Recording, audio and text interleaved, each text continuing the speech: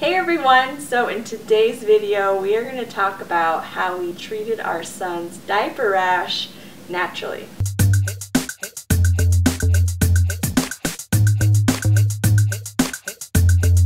Here we are, first-time parents. We bring our son home from the hospital and like a week in he starts forming a diaper rash. And we're like, oh no, this isn't good, what do we do? So I started putting this calendula salve on that I made homemade previously to help with that, because I read that calendula is really good for rashes.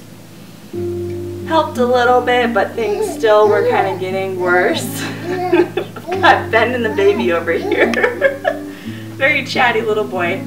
So things started to get worse. I ended up ordering a diaper rash cream, but that took like a good week to come in. So in the meantime, I was trying all these other things. I was trying coconut oil. I was trying homemade wipes with just water. I was told, you know, it's good to keep the area dry. So we were using homemade baby powder, so just some arrowroot to keep the area dry. That seemed to help a little bit, but it was hard to keep it dry because as a newborn, they're just constantly going poo and pee, so that was a little bit difficult. Diaper rash cream finally comes in, use that. That seems to help. The things just persisted and were getting worse. And then I also realized that the diaper rash cream has has an ingredient in it that is not ideal, zinc dioxide, which is a heavy metal. It's in a lot of products like makeup, sunscreen, a lot of diaper rash creams, and it's a heavy metal, so didn't want to continue to put that on him, especially because it's near an opening area that would get into his body. So things were getting worse, and you know, he was constantly crying when he was going to the bathroom, so we know he had a tummy ache, plus the diaper rash was probably affecting when he would go to the bathroom because the rash started forming around the opening of his bottom. And it had like these, it was like raw, it started to look very raw with like open sores, and I was like, this is really unusual, because when I think of a diaper rash, I think of just like rashing on their butt cheeks, you know, where like the diaper is like touching, but he was getting this, you know, painful looking rash right around his opening. So I look into it more, and then it turns out there's different types of diaper rashes, and some are bacterial.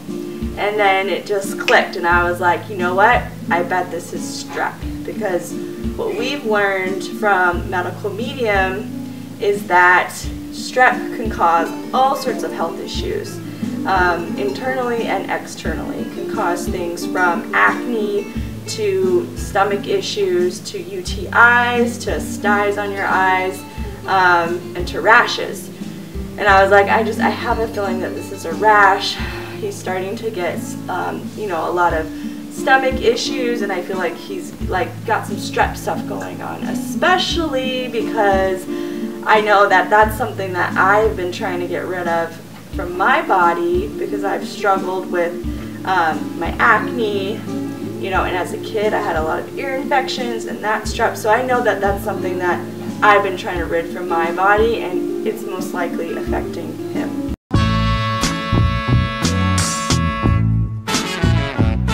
Elderberry Syrup kits are here.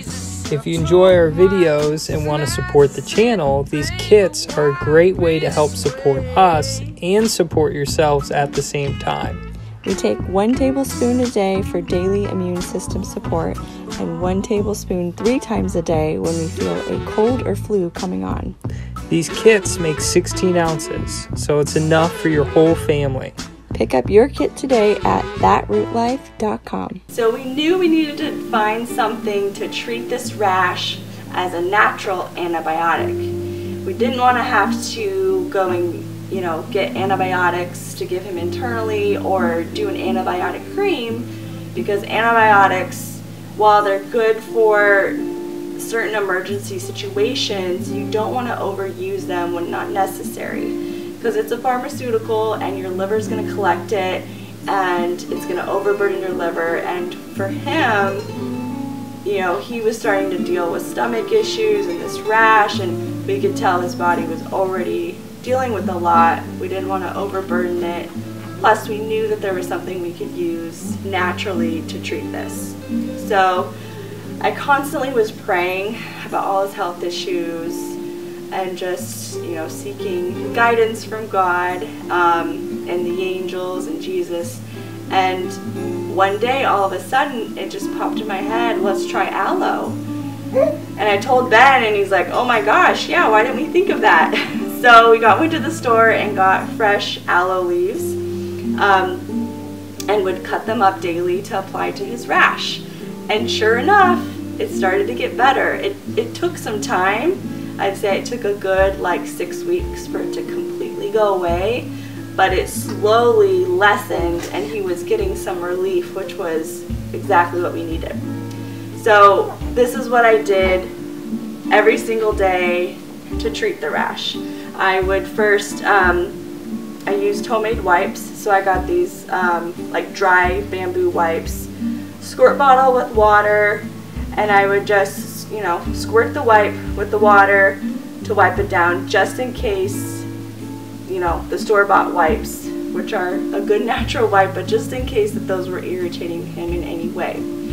I'd wipe it down, and then I would take a cotton reusable wipe to dry the area down to keep it dry.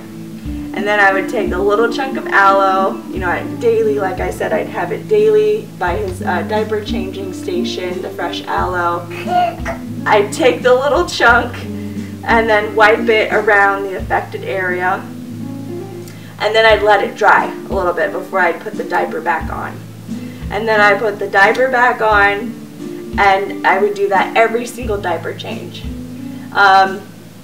And then at least once a day, I would do a warm booty soak, I would call it, to where it would just help kind of clean the affected area. I would heat up some warm water and then just stick them in a little bowl. You could do it in a bath too.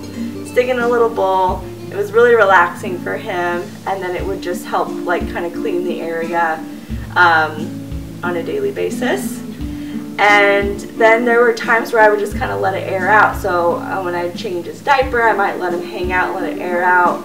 Other times I might just keep the diaper off, kind of have like a towel wrapped around him, walk around, and just let it air out a bit as well. That way it wouldn't always be trapped up in the diaper. Another thing that was really great about the aloe is, you know, once you apply the little gel, it's all like wet and goopy, but then it dries, which is great because then it helps keep the area nice and dry, and it's not like an ointment or an oil where it's going to stay wet until you wipe it away. And we knew it did this because sometimes I'll put the aloe like on my face as like a face mask, and what it does is it dries up really hard until you wipe it off. So that was a really great thing for applying it to his rash and keeping it dry. And some other techniques that we did was I would eat the aloe internally, because aloe, when you take it internally, it actually helps things much better than if you were to apply it. So if you ever get a sunburn, you should eat some aloe gel from a fresh aloe leaf. Don't eat the aloe gel from the bottle that you put on your skin. This is something that you buy at the grocery store. But that can really help the rash if you're nursing your baby through your breast milk. Hi, baby.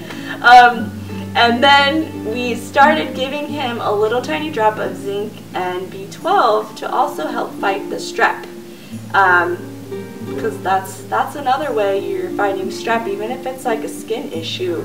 Internally, you know, helping your immune system is going to be the best way to fight things. He was probably like a month old. You know, I don't think we did the zinc and B12 right away, but he was probably like a month old when we did the little drop of the Vimergy, zinc, and B12. That's the supplements we use. So he was probably 2 months old once the rash was finally gone. And when that happened, we still continue to give him the zinc and B12, and he still takes it to this day to help with his immune system on a daily basis. Okay, you guys, I hope that this was helpful. If you have any questions, be sure to let us know, and below we'll link some of the things I talked about in this video so it can help you if you are in the same boat as we were. And we'll see you guys next time.